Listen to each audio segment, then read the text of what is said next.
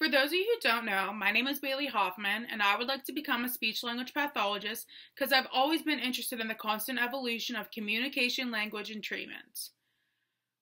Ever since I was 16 years old, I've been a waitress, so I've seen every walks of life. I've seen every disability, every age group, every ethnicity, and I've just always been interested in different populations. I would also like to become a speech-language pathologist because of my cousin Megan. Megan was hypoxia at birth, and currently she's 33 years old now, but has the cognitive and emotional performance of about a 5-year-old. Growing up, she went through physical therapy, occupational therapy, and speech therapy, and that was a big window into the profession for me and made me want to pursue it even more. I also grew up with an aunt that was profoundly deaf, and she communicated using American Sign Language. In the first grade, I learned the alphabet American Sign Language, so I would go home and we would fingerspell and practice the alphabet, and that was a big moment for me because most people in their lifetime don't get to experience the deaf culture, and I got to experience it at such an early age. That was a very big blessing for me.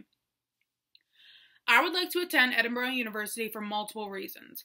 Affordability is probably the biggest one because I pay for schooling all by myself, and most colleges don't give every student a GA position, so that was a big factor in me choosing Edinboro. In addition, Western Pennsylvania School for the Deaf was a big factor. I volunteered there all 4 years of my undergraduate career, and I loved it there, and that is potentially a route I want to go in my career, so that would be a big advantage for me.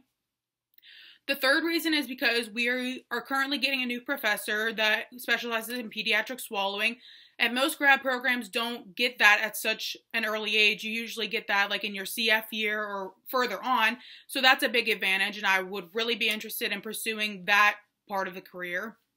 And lastly is just the connections I've made. I've went to Edinboro for the past 4 years for my undergrad, and I've already made amazing connections with the students and with the professors, and I feel like I would thrive best here in my master's degree because I've always respected the professors, I've always admired the work they do, and I just feel like they would help me best in pursuing my career as a future speech language pathologist.